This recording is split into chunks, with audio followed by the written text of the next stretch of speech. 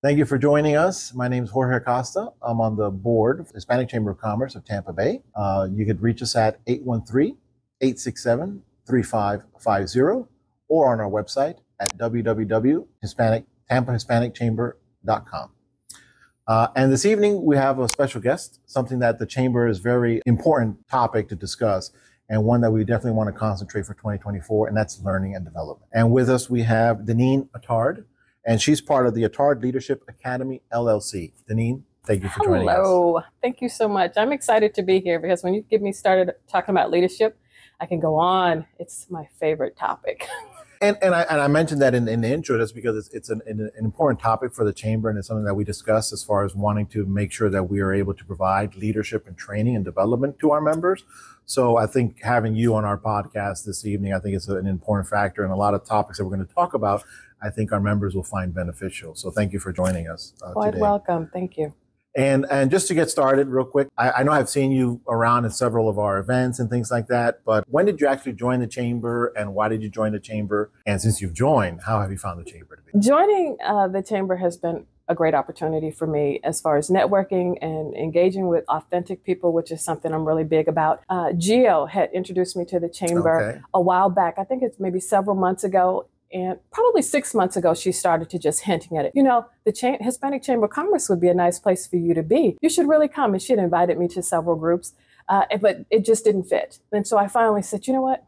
I'm going to go. And I went to the panel discussion. That was the first meeting that I went to, and walked in, and I felt at home. I mean, people were very engaging, very authentic. And you'll hear me use those words because to me that's very important to me.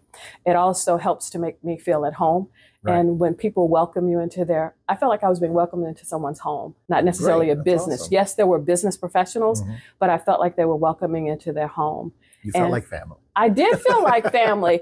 And being a member has given me a lot of opportunities to meet people that I wouldn't necessarily have met. And that's exciting. And I would say anyone that is thinking about the Hispanic Chamber, maybe I'm going to be transparent. Maybe they were like me and I thought, I'm not Hispanic. I don't speak Spanish. Am I going to be accepted? Is it the place that I need to be? If you're thinking that, I would tell them, make it happen. Visit. You won't regret it. Great. We're definitely all inclusive. Yes, you are. And we welcome all members to join. But let's take a step back. And can you give us a little bit about what your company does as far as what Attard Academy Attard Leadership Academy, what do they do? What do you concentrate on? Attard Leadership Academy specializes in workforce development and leadership development.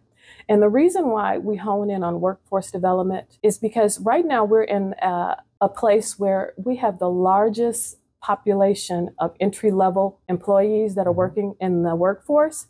And they don't necessarily have a strategic plan on how to get from entry-level to their first lead role or first management or first leadership role. And I believe that you are the most powerful when you take your learning and development into your own hands, not necessarily waiting for your employer to have a plan for you, but you having one as a part of your strategic growth. And that's what Attard Leadership Academy helps individuals do. We talk to them about soft skills because I truly think that developing and honing your soft skills can catapult you to places that you've never been before, put you in front of people that you've never thought about talking to. Because once you learn how to monitor and navigate your own behavior and read other people's behavior and be able to communicate effectively, then people want to sit down and have a conversation with you. And if you're leading a team, then team members want to follow you because they feel like you're authentic, you're someone that they can trust, you have their back. But if you don't know how to articulate that and to be able to deliver that, then you're going to struggle. If you go to the flip side of that, when we're talking about entrepreneurs, which is a reason why I value the Chamber, is being an entrepreneur myself. My background was always in leadership and training and development. I worked in academics as academic dean, and then I worked in sales for a large telecommunications company. But training and development was always a part of what I did. Not everyone that is an entrepreneur has that type of background, but I still see the value in that. And so when we're talking to entrepreneurs, they're transitioning, some of them from being independent producers where they're not responsible for a team to now they've decided I am going to launch out on my own and I am going to build my own team. they may not have those skills. They may know the business that they're started, because we're always experts at what we do. That's the reason why we do what we do. But they may not have those leadership skills. That's also where Attard Leadership Academy comes in. We can either do group coaching, we can either do one-on-one, we can do strategy sessions where you might decide, you know what, for the next 90 days, DeNeen, I want to focus and hone in on my communication skills. And so we develop a strategy on how you're going to develop those. And we develop a partnership, because as a coach, when I'm coaching you on you're changing your behavior, it's not the time where you sit down as a client and says, I'm going to lay back and DeNeen is going to handle everything. No, we're working together. We're strategizing, because I'm smart enough to know that if I don't get your buy-in in the beginning, you're not going to carry through with your whatever goes. That is so true. So these are the types of things that we help independent individuals as well as leaders and entrepreneurs develop. Great hearing that. And I think you and I were speaking briefly earlier before we started the podcast, and I think you had mentioned something regarding a special for the chamber members. Can you go into a little bit about that? I certainly can. And this is only for the chamber members. Of course, the pricing is directly related to being a chamber member, because it's important for me to be able to support my fellow entrepreneurs. And I feel that this is the way that I can do it, and also with my time and my energy. And what they're actually going to get is 12 months worth of one-on-one coaching. You meet with me for one-on-one, and we do some strategizing. We set your goals of what you want to accomplish for those first 3 months, and we work through that. And then you also are going to get access to a monthly training. It will be a pre-recorded training and some resources that will also be available for you to work through that. And then there'll be other bonuses that I'll put in, and messages and inspiration, as well as some training and some strategic information to help you. That normally is definitely, it can start anywhere from $2,500 a month. But for chamber members, I'm doing a $449 a month if they decide that they want to say, I want to commit to this for 1 year.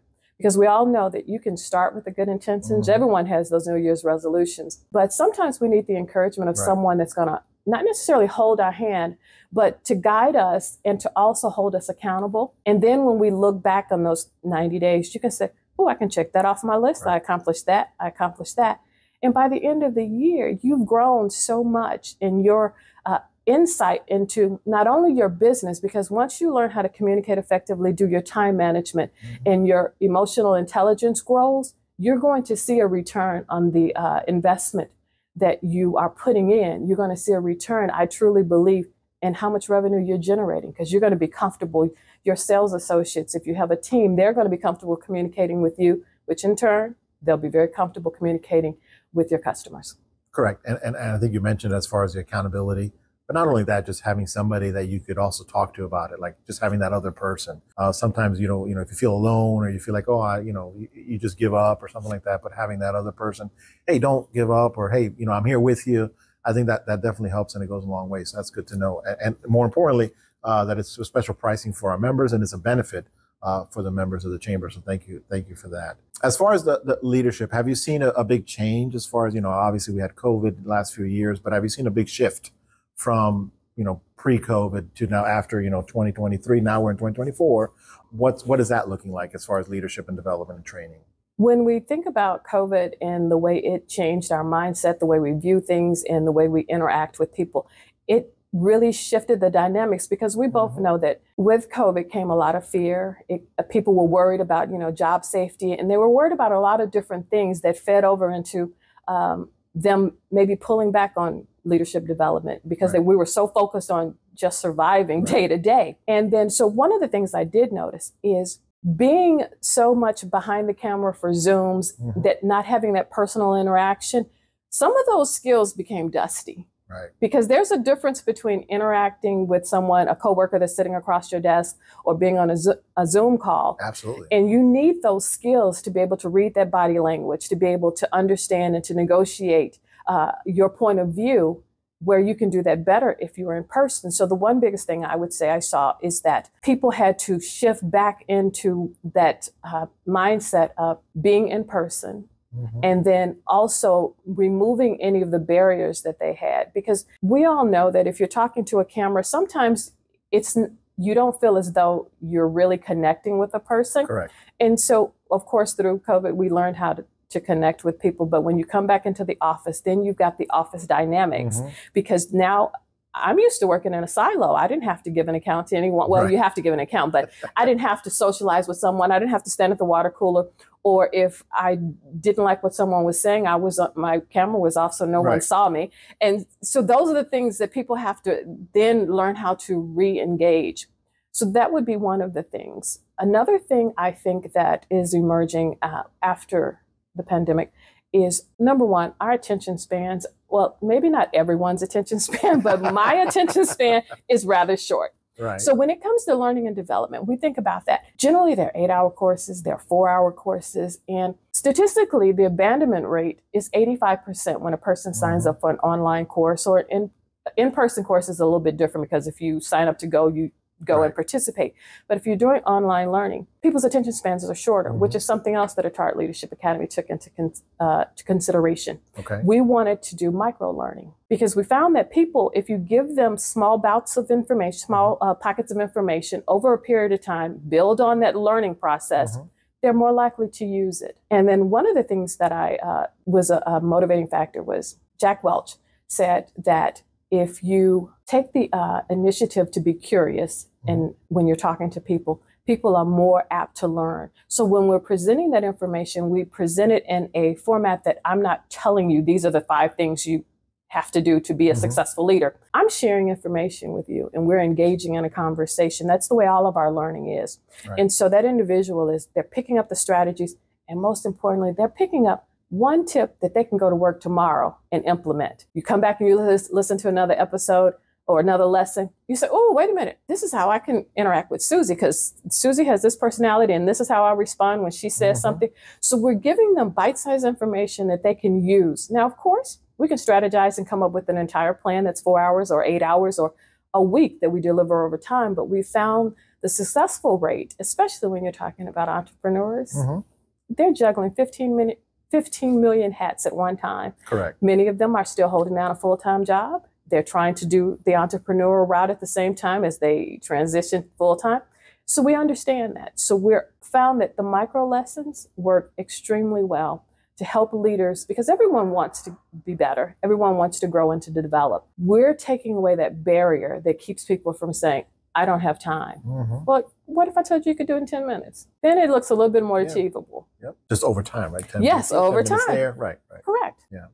No excuses. No excuses. I know you mentioned it, briefly as far as, but just maybe reiterate, the importance of that, because I know, at least personally myself, for the, I'm on a hybrid schedule, right, at corporate, right? So, we have Zoom calls and you have all these calls, all these meetings, but they're all, not very personable. Like you said, through a camera, through Zoom. Sometimes some folks have the camera off, so you're not even seeing the faces. It's just the voice. But how important is that ability to learn how to speak, how to communicate, how to really, engage that audience, whether you're doing it via a camera or Zoom or actually in person? The easiest way to engage with someone is to take the shift in the focus off of you to them. Start to asking questions. We all know it's human nature. When people ask you about something, find out what's important to that person, what makes them light up when you start that conversation. Then when you take it from that approach of the curiosity state and you're asking questions, you're developing a relationship with that person, a relationship that is going to serve you well in the future. Because we all know you do business with people you know, and especially people you trust. How do you get to the trust level? You start with building that relationship. And building relationships starts with becoming self-aware, which is very important. And a lot of people wonder why they, I won't say fail, but why they struggle in developing those solid relationships, whether it be personally or professionally. And the first thing this to do is to look inward. What are the dynamics of your personality that is causing you to hinder? And I feel that so strongly is that a friend of mine and I and a colleague, we co-authored a book, and it's strictly around self-awareness. It's Illuminating Leadership, a Journey to Building Better Relationships. And basically what it does is we've broken down the 12 areas of leadership, whether they be communication, time building, mindset. We talk about growth mindset, fixed mindset, and all of the other areas that surround leadership. And for 30 days, you're focusing and doing self-reflection questions on that specific area, because the more you know about who you are, then if I know that every time you come into a meeting, something triggers me. It's really not about what you said, because I can't control what comes out of your mouth, but I can control how I respond. Your reaction. And that's correct. And that's a part of being an effective leader, because people take their cues by the way we treat ourselves. People say, oh, it doesn't really matter. Oh, yeah, people are looking at the boundaries you set, the way you communicate, and your ability to take corrective criticism. And we'll call it feedback, because people don't like it. We'll call it feedback.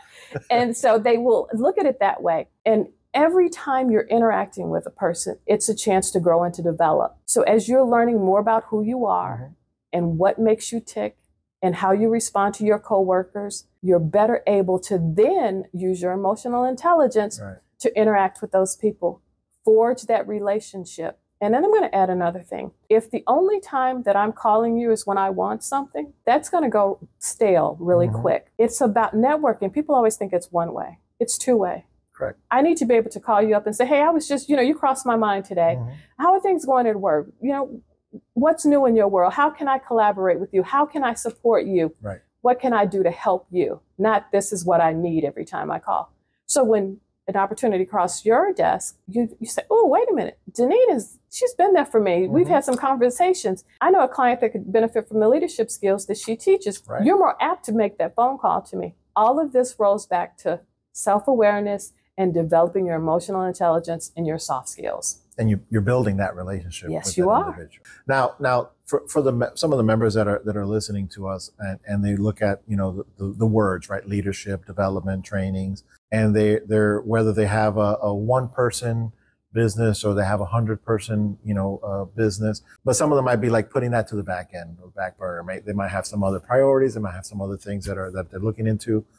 How important is leadership development training for the entrepreneur, whether you have one individual in your business or you have 100? First off, I'd say it's vital, because the first person that you learn to lead is yourself. We often think, oh, it doesn't matter, I don't have a team. Well, if you can't manage your priorities, your goals, and set measurable goals and then come back and hold yourself accountable, how are you going to then hold a team accountable? How are you going to be able to have those tough conversations? And as entrepreneurs, we are not establishing a business for it to stay stagnant at a space, at a segment to where it is. So if you're one person and you're wearing many hats, we all understand that. But ideally, I'm quite sure that your goal would be to grow and to develop, to add some team members. And maybe it doesn't get up to maybe 25. That's still a significant team. So you want to be prepared. The time to prepare is not when you're onboarding 15 associates. No. The time to prepare. You had so much, right? Yeah, correct. When that's not tough enough. The time to prepare is now, when you don't have the stress, because you're going to be retaining that information. You're going to be able to then have dialogues with other leaders, and then they're going to put their input and give you some insight into areas that you may not have thought about. And it prepares you to have those intellectual conversations with other leaders. And then your mindset is going to shift, because then you go from, oh, I'm just a one-person entrepreneur, to no, I'm a leader and I'm engaging with other leaders. And it changes the way you think about everything. Now, we also spoke earlier regarding some of the benefits of the chamber. And for our members that might not be aware, we have a platform called Grow Zone. And I think that's it goes a long way as far as what we have spoken to about, that networking. You had joined in November, the networking, the socializing, meeting different people. But how important has that been as far as registering on the Grow Zone, getting your information out there on the website, so that other individuals, other companies can kind of go in and see, hey, look, DeNeen, she's got a leadership academy. Let me take a look at it. How important is that for the members to do? It is very important. And it was so important to me. First off, when I make the decision that I'm going to dedicate my time to something, it's very important to me. So if I'm going to dedicate the resources, I'm going to then commit myself to being engaged. So as soon as Carmen sent me my link, once I joined, I logged in, created my profile, and downloaded my photo, my logo, my about section. And then I started to looking and to seeing what other members were there that had businesses that may not necessarily be the same business as I, but they serve the same customer, the demographics. Right. And then I started thinking about ways that I could strategize. And as a matter of fact, I was at, I think it was the last networking meeting that we had, where a lot of the business owners were there and we had tables set up. I actually met an individual and we're collaborating, and we're going to talk next week about how we can come together and serve her clients as well as my clients on a new endeavor. I wouldn't have had that opportunity had I not been a member of the chamber, because I wouldn't have been at that meeting. The key thing is that we have to be willing to step out of our comfort zone, and we have to be willing to risk someone saying no. But then again, you have to be willing to risk someone saying yes. So it's all about looking at it the right way. I look at it, I have nothing to lose. And you already made the commitment, you made the investment. I am going to maximize every inch of what the chamber has to offer. And one of the things that I did was I realized that you could actually put some information into the newsletters that go out. Right. And I wanted to be able to do that. I mean, that's, if every entrepreneur knows that that's valuable real estate, and to be able to be approved to have that, of course I'm going to take advantage of it. And I definitely would encourage all the other members to do it. Great. Now, I see that you brought a few books with you, a couple books here with you. Want to discuss what they are? I sure do. Women Who Lead is a book that is coming out in the next 30 days. And basically, it's Women Who Lead, Navigating a Path of Influence and Success. This is a proof copy. And this book, I started when the pandemic first hit. And of course, as life happens, it got a little bit delayed. And then we picked it back up. And I interviewed a lot of leaders in different organizations. And I came back, I said, what are the things you wish someone had told you before you started your leadership position? And I wrote it from the perspective of, we're two people sitting down having coffee, and everyone else gets the benefit of listening in. So we talk about those things, about how to lead and gain influence, how to navigate the waters of conflict, office politics, what it means to be a woman of color in leadership roles, because we all know that as women of color, they face challenges differently and different challenges than our counterparts. So being able to have that transparent conversation about those types of topics and so much more is the basis for Women Who Lead, because I wanted women to be able to have something, because I'm always sensitive of time. Right. They don't have time to read a 500-page book or, watch a 4-hour video. It's broken down to small bite-sized chapters that are no more than 3 pages long. And then after you finish that, I believe in applying what you learn. So the next thing is a journal question. How can I use what I've just learned? And it's specific about what you just learned. And then you reflect on it and you build on and you go to the next one. So this one is, I'm excited. It'll be coming out in end of January, 1st of February. Great. And the other one, this is Illuminating Leadership. This one is already out and it is available. And I co-authored that with another individual. And this one is specifically designated for a reflective journal and workbook for, it can be male or female. It unlike the Women Who Lead, that was the target audience for that. This is for all leaders. And we sit down and we go through the 12 leadership topics. Okay. And you can work and develop. And this is also strategic because you can develop your own leadership plan. Excellent. And it gives you everything that you need to do that self-awareness and self-reflection. Okay, great. Now, I know we're running out of time, but I want to give you some last moments here to speak. For the members here that have a corporation or a business or they're their own entrepreneur, again, regardless whether they have 1 or 20 employees, but let's say they have their own leadership development program in place, whether it's fully developed or not. But let's say they have their own program in place. What benefit would they have in hiring Attard Leadership Academy to run that leadership for them? Well, actually, a lot of corporations do have their own learning and development department. However, they also benefit from bringing someone in to do consulting, because we also know that you could sometimes work in a silo and you can become stagnant in how you're presenting the information or be able to have a fresh view of the information. Well, when you hire a consultant that comes in and works with you, they're seeing things from a different perspective. They're more curious about, okay, why do you do X? And then what has been your outcome for that? So that's a different way. Then we have some corporations that we might think that they do, but you'd be surprised at how many small corporations that they don't have it, because they don't have the bandwidth to support a department full time. Or they may have one person, but that other person does 4 other things in that organization. So we all know what happens. It gets pushed back. So being able to have someone that can come in on a contract, Attard Leadership Academy can come in, we can help develop. If you have a need area, you says, we want to focus on X. We develop a program for that. That can be an on-demand e-program which is very beneficial because then they can come back to it over time. Or we can come in and do a lunch and learn or a full workshop that may last 8 hours over the course of 2 days. Okay, excellent. I know we're running out of time, but thank you for joining us, for being here this evening. Again, if you could just give your contact information, DeNeen Attard from Attard Leadership Academy. How does somebody get in contact if one of our members wants to get in contact with you other than the website, on our website, but how would they get in contact with you? You can send me an email at DeNeenAttard@DeNeenAttard.com. Of course, you can also reach me on LinkedIn. Simply type in my name, DeNeen Attard, or you can also type in my business name, which is Attard Leadership Academy. Either of those will lead you to me. And of course, you can always reach me on any of my social media platforms. I'd be happy to answer any questions you have. Thank you for joining us. Thank you, everyone, for joining us. Again, from the Hispanic Chamber of Commerce, Tampa Bay. Again, our website is www.tampahispanicchamber.com, or our phone number 813-867-3550. Thank you.